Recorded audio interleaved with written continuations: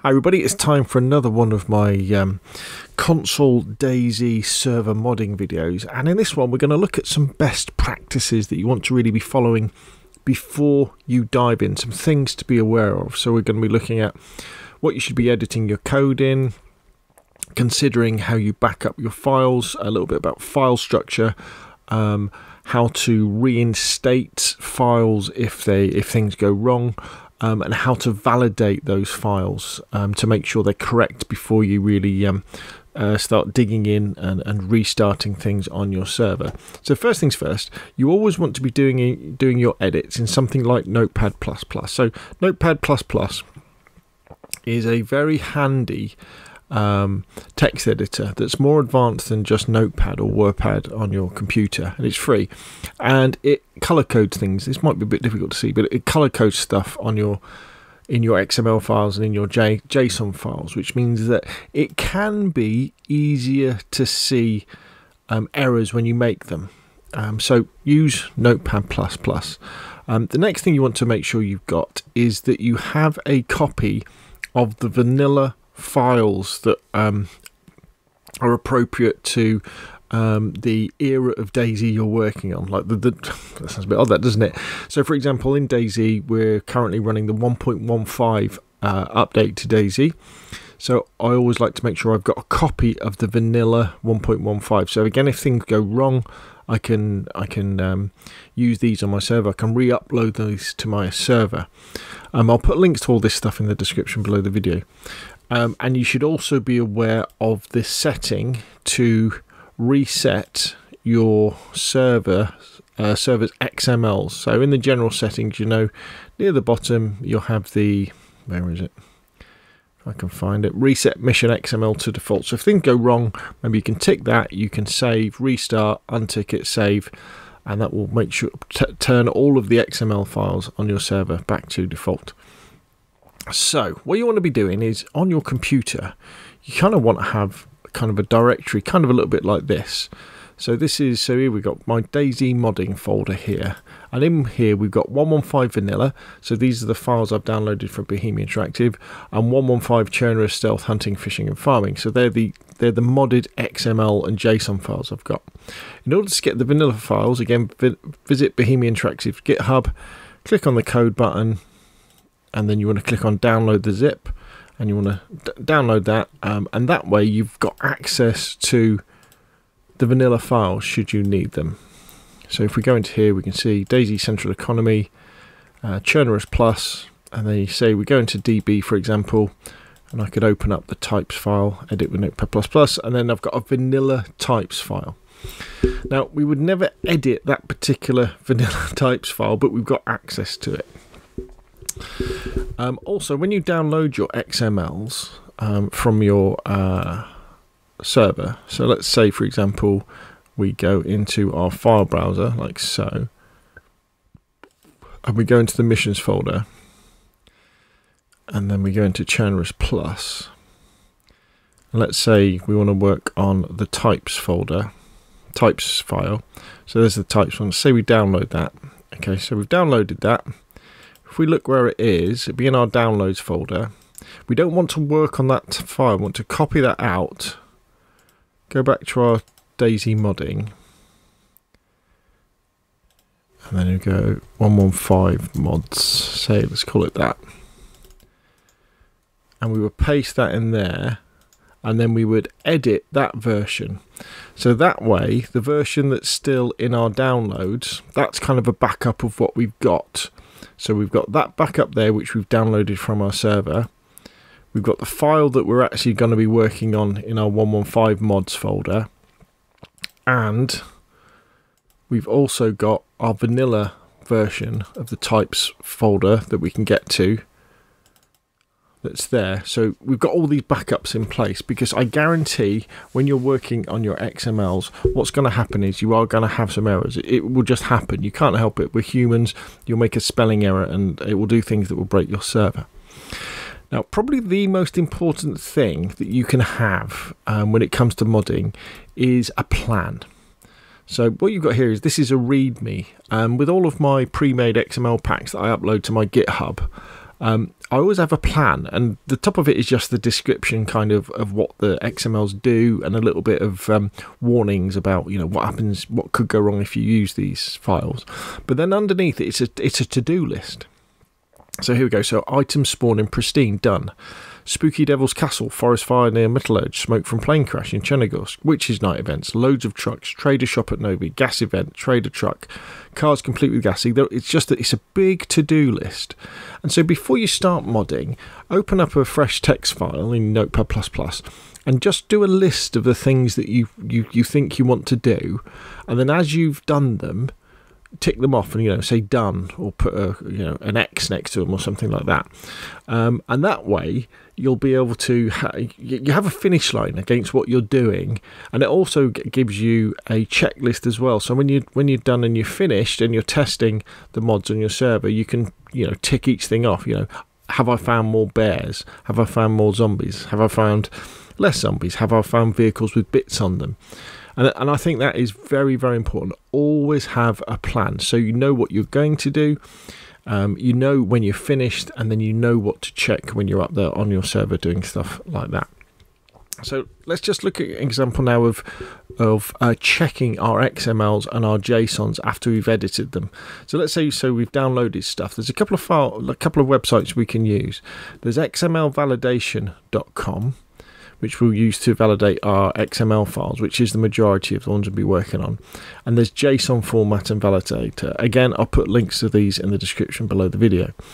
And let's say, you know, say this types XML that we've been working on. Let's shut that one down. We've been working on it, we've done some adjusting, and then we want to upload it to our server. The first thing we should always do before we upload it to our server is we want to check to see whether it's okay or not. So what we would then do is we would go to xmlvalidation.com, you scroll down, see it says choose file, so you would choose the file. We go to 115 mods, go to types, open it up, validate, no errors were found.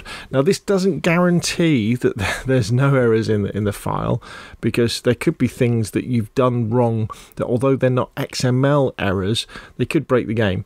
So for example, let's say in the types file you put down to spawn in 500 M4 rifles.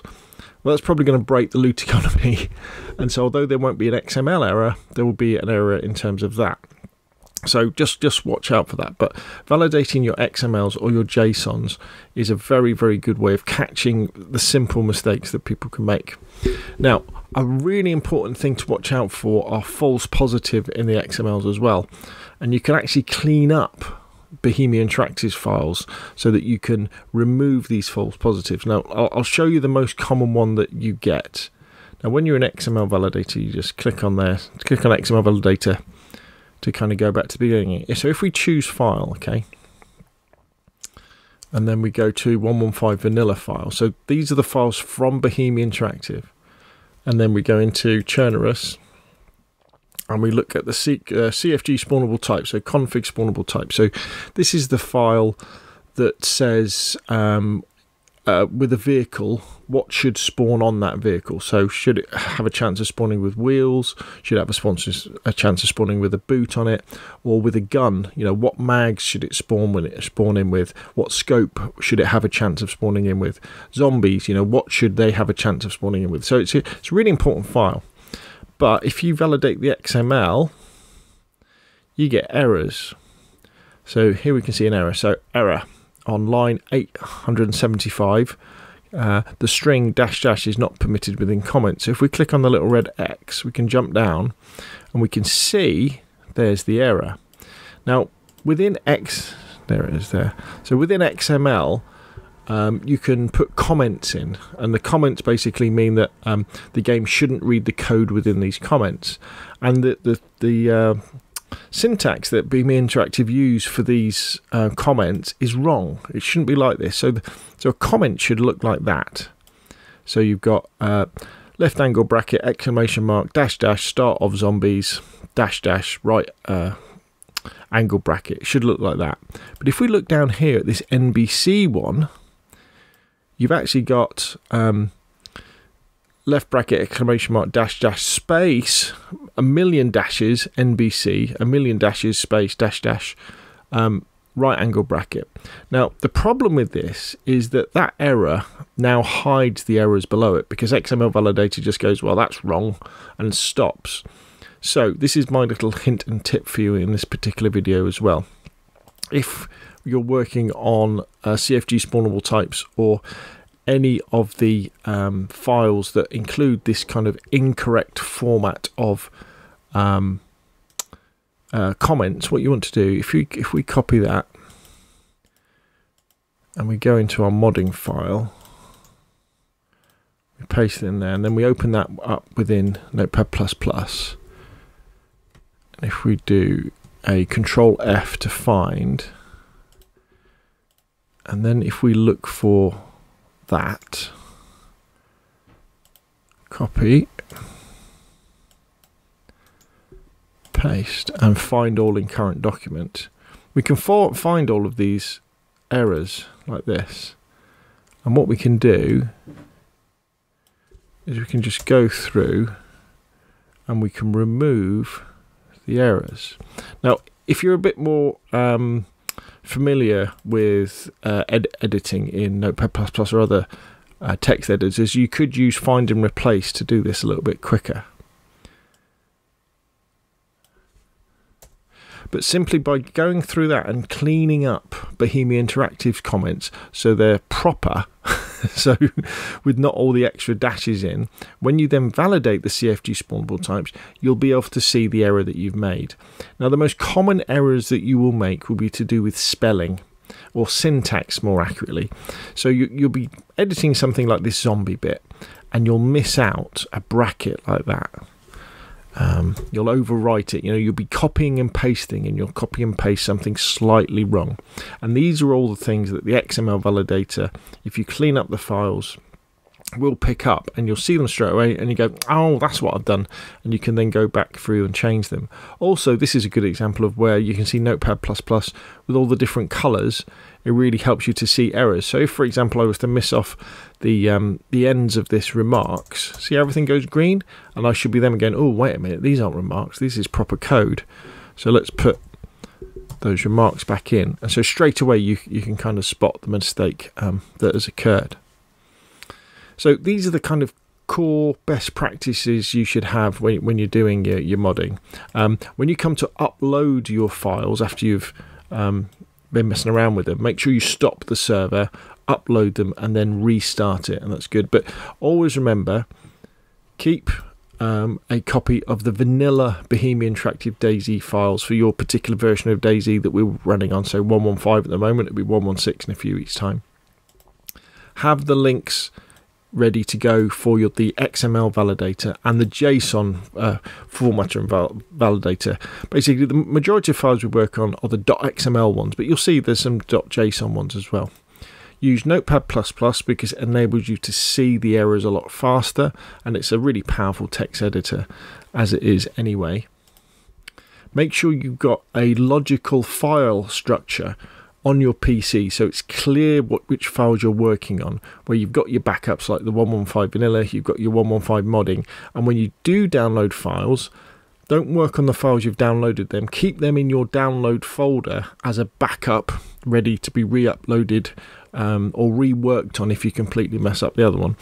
And finally, make sure that you have a plan so that when you're doing your modding, again, you say, well, okay, so I want to add more guns, I want to add more magazines, I want to add less zombies, that sort of thing. So again, you know what you've got to do, what your finish point is, and what you should be checking when you get back on your server. Okay, so there we go. Hopefully you find that useful. Don't worry, we will be diving into some proper XML modding fairly soon on these videos, so you can start to change things. But I wanted to get all these basic videos down with all these best practice and all these guides so that you start off on the right foot and you have some really good habits that you get yourself into that will save you so much time in the long term. Anyway, that's enough from me. Hopefully you found that video useful. If you have it, like. If you want to see more of the same, press subscribe, and I will of course see you again soon.